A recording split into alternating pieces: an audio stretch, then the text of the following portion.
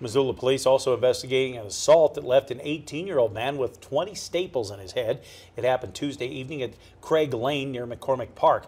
Missoula Police Department spokesman Travis Welch tells us details are still scarce, but they do know the victim reported his attacker as a skinny 6-foot-tall white man wearing a black hoodie and gray shorts. Cell phone video making the rounds on social media alleges to have captured the assault. It shows a brutal attack with 4 assailants punching and kicking the victim, as well as one person hitting the victim with what appears to be a baseball bat.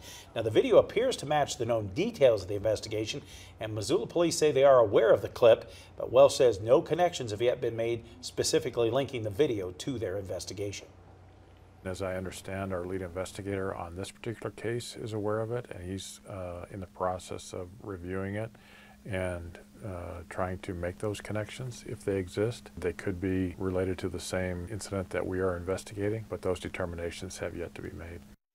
If you have any information related to the investigation, you can contact the Missoula Police Department. Still ahead, Aaron digs a little deeper into our weather outlook that could bring some thunderstorms.